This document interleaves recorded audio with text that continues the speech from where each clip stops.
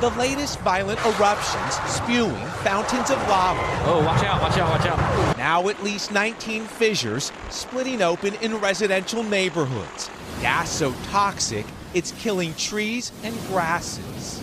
Geologists say these fiery flows scorching the Big Island appear to be moving faster, burning hotter, and are more erratic than ever before. After destroying yet another structure, lava is moving closer to Sang Chong White's home, just a half-mile away. This is the first time in my life. Scared me to death. Now the billowing crater atop Kilauea appears ready to blow. When the lava lake inside drops, hitting cooler groundwater below, a catastrophic steam explosion could launch ballistic boulders the size of cars into the air. From the air last week, we could see smokestacks and the steady progression of the lava field.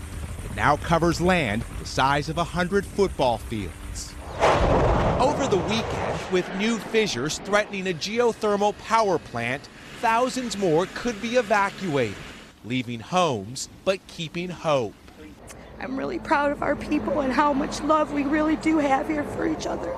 Tonight, Kilauea's fury already felt, but its most powerful blast may be yet to come.